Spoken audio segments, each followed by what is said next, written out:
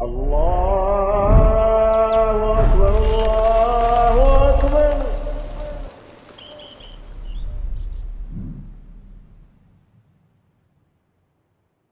Assalamu alaikum wa rahmatullahi wa barakatuh. Ya ayyuhal muslimun. To the long-time listener and first-time visitor, we welcome you to this episode. Now, without further ado, let's get into it. Bismillah, alhamdulillah, wa salatu wa salam ala rasulillah, nabiyyina Muhammad wa ala alihi wa sahbihi ajma'een, wa man tamassaka bi sunnatihi ila yawmiddin. Thumma amma ba'd. If I could just have your attention for the next few minutes, bithnillahi ta'ala, I'd be greatly appreciated. Imam Ibn Qayyim, rahimahullah ta'ala, he said, كل علم وعمل لا يزيد الإيمان واليقين قوة فمدخول.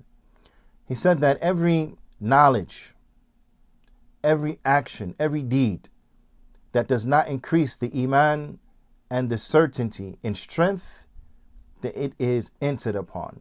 Naam, it is entered upon. فمدخول. مدخول بأي شيء.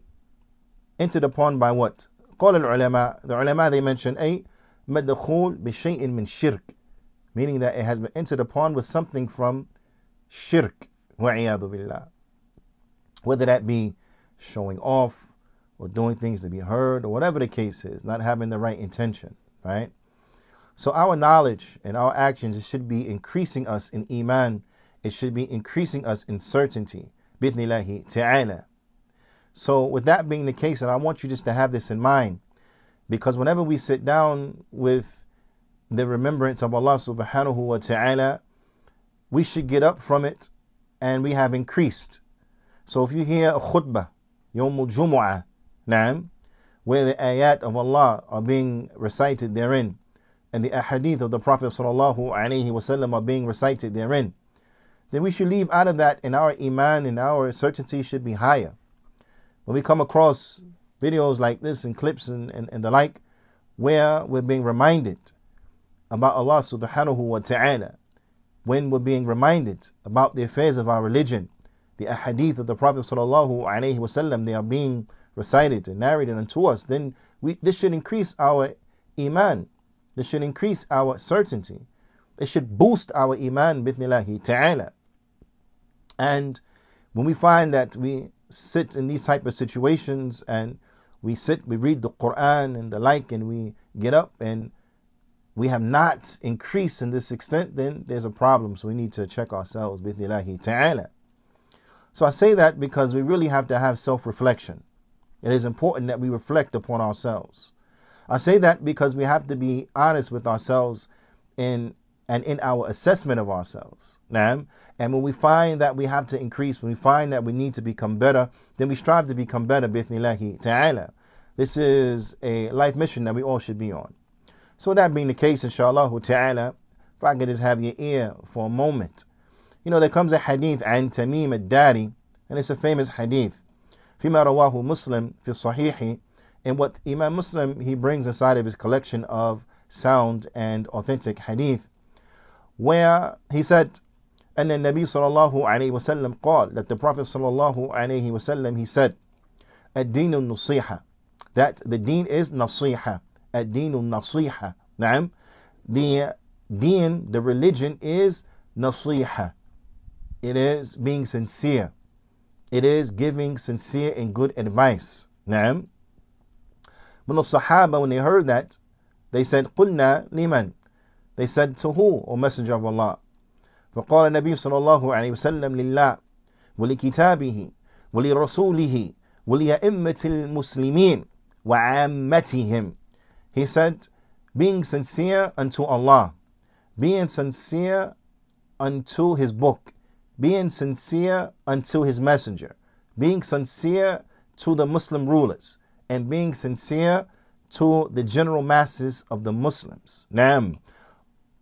Are we sincere to Allah? So I want us to ask ourselves. Are we sincere to the book of Allah? Is what I want us to ask ourselves. Are we sincere to the Messenger of Allah sallallahu alaihi wasallam is what I want us to ask ourselves. Are we sincere to the Muslim rulers?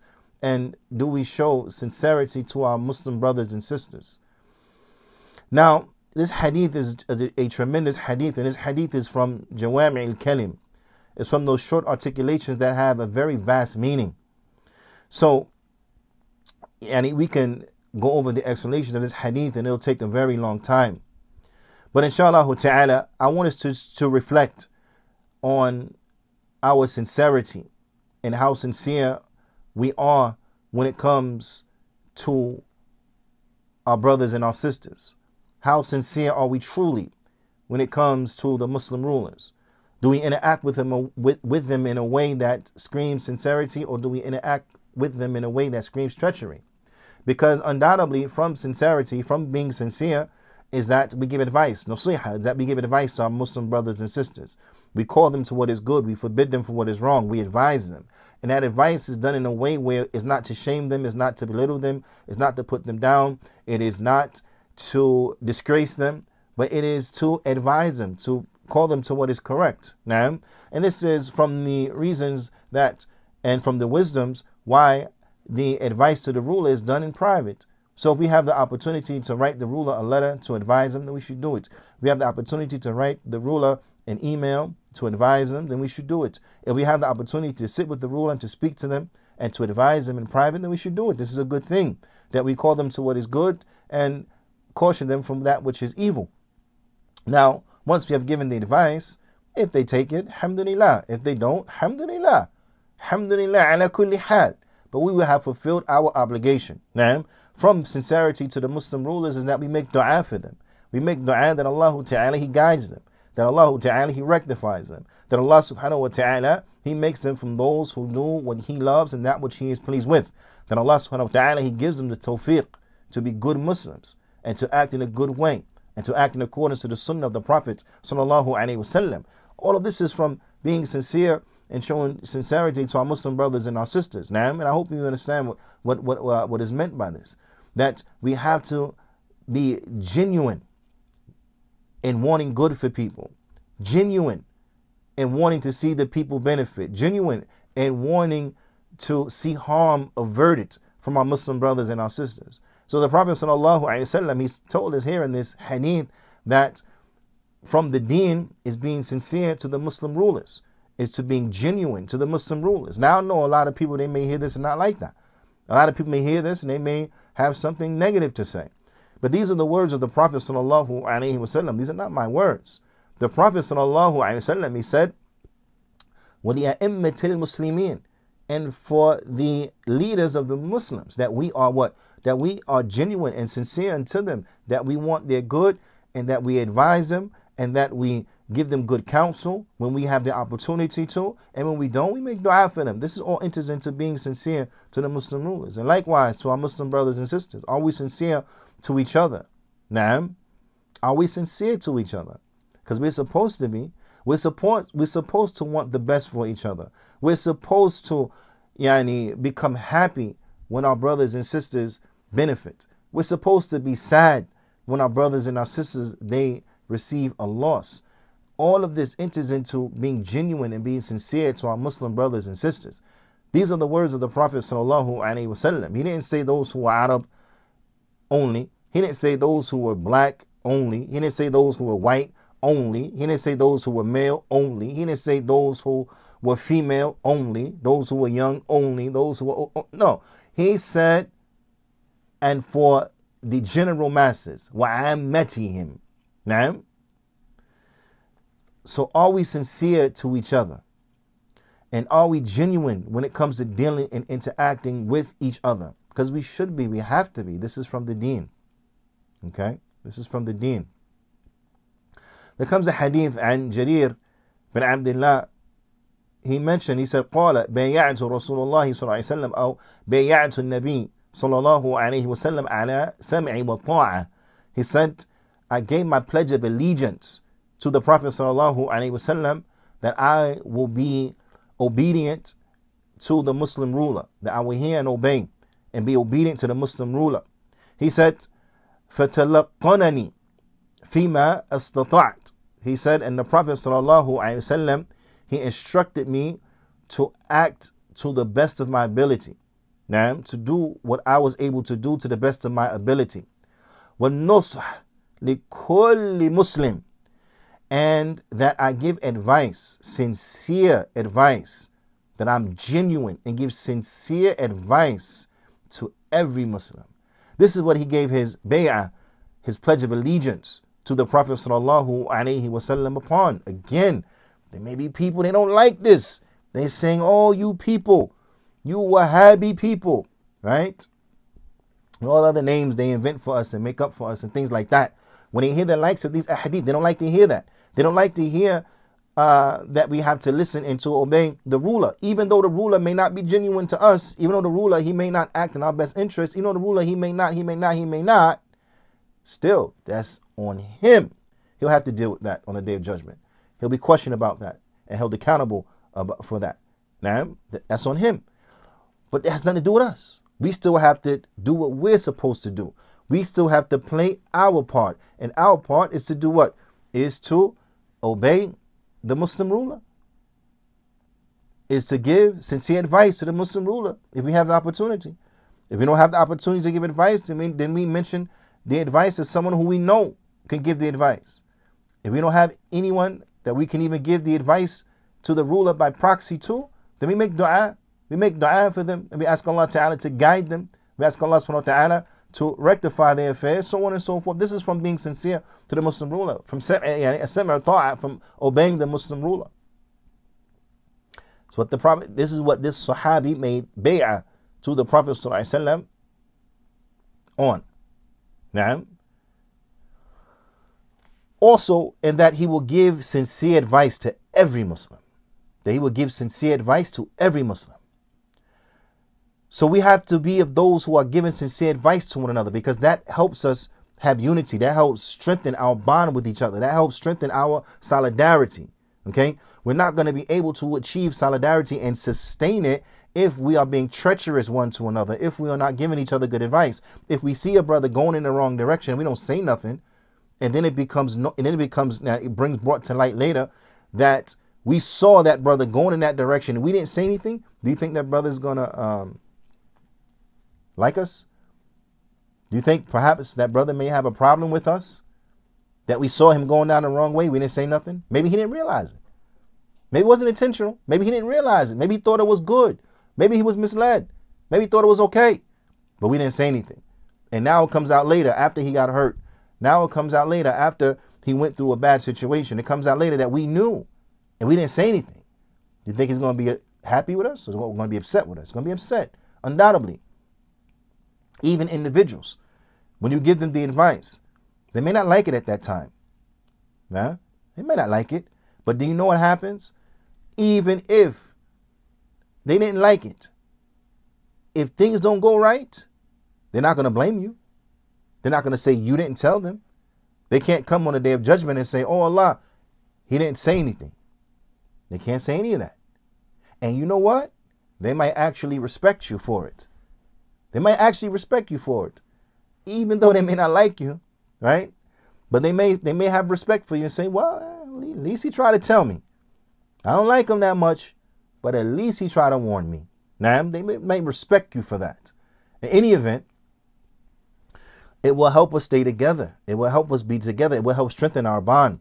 And we have to understand how important our bond is and how important it is for us to try to strengthen our bond with each other.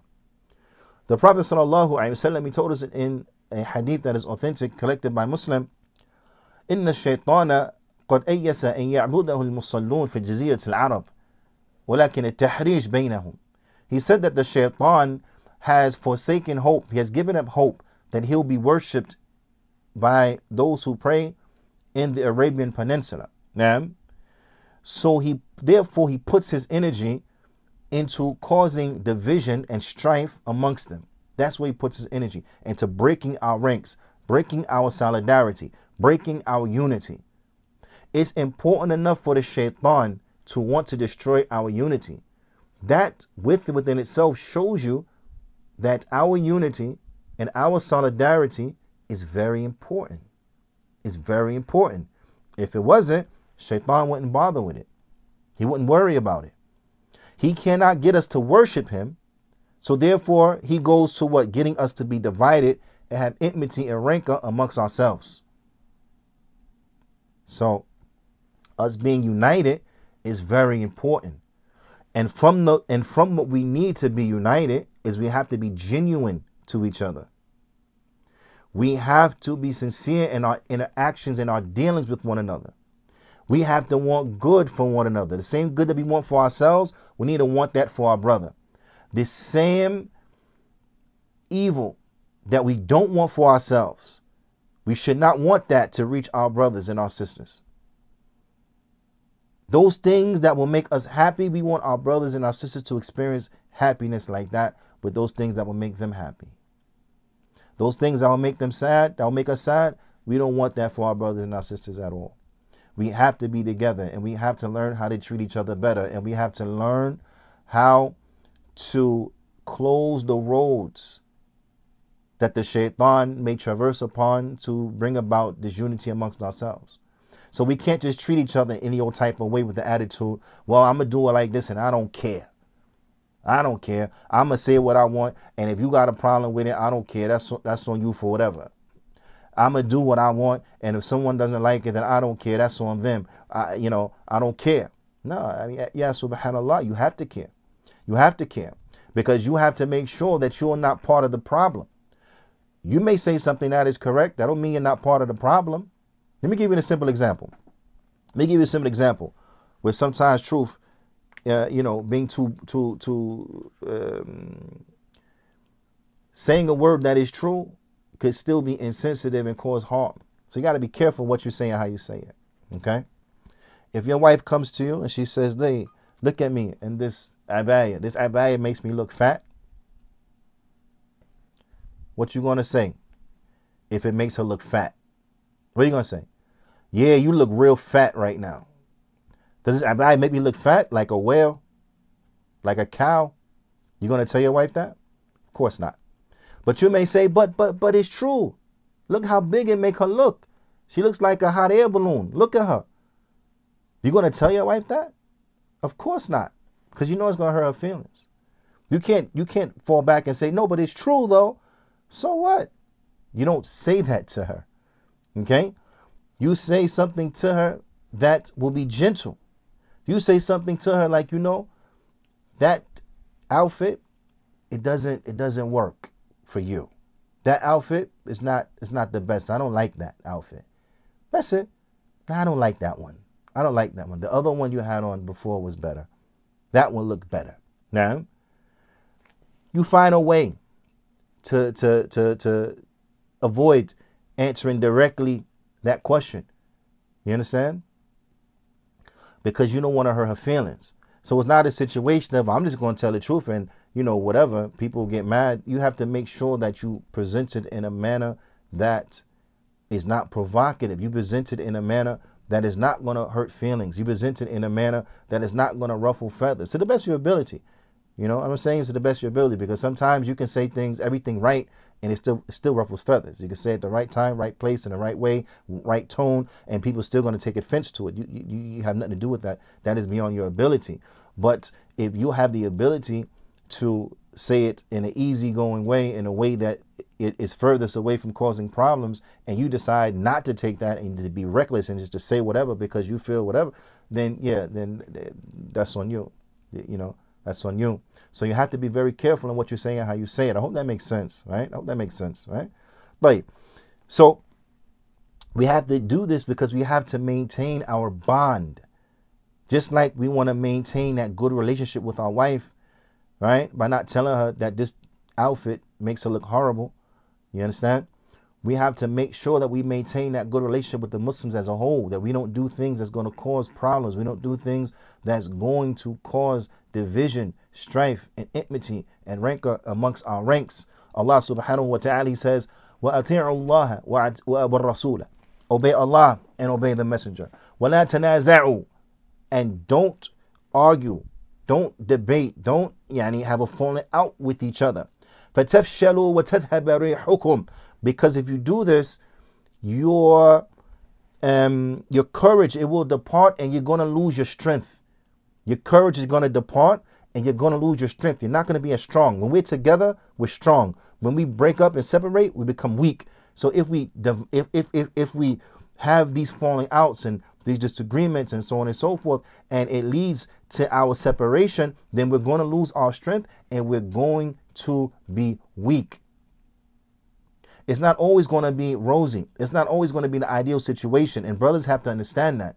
So when a situation comes up and it's not the ideal situation, it's already tense, don't do anything to make it even worse. But you have brothers who are very insensitive, very insensitive. So we have to remember that sometimes things are not going to be in the best way. And depending on what we do, we can make it even worse. So Allah Ta'ala, He says, وَاصْبِرُوا إِنَّ اللَّهَ مَعَ الصَّابِرِينَ. So be patient, right? Because maybe some things you want to talk about, but you got to let some of that go and talk about other things. So you got to be patient. Maybe some things you want to talk about, but to make matters worse or to become rigid where there exists some type of fluidity is making things worse. So we have to be patient. You have to be patient with each other, have to be patient in how we deal with each other, have to be patient in how we talk to each other, have to be patient in how we communicate with each other. We have to be patient in how we deal with each other. We have to be sincere and genuine to one another. Because if we don't and we break up and we divide, we're going to lose our strength and our courage. We're going to fall by the wayside. إلا اللقاء. استودعكم الله والسلام عليكم ورحمة الله وبركاته.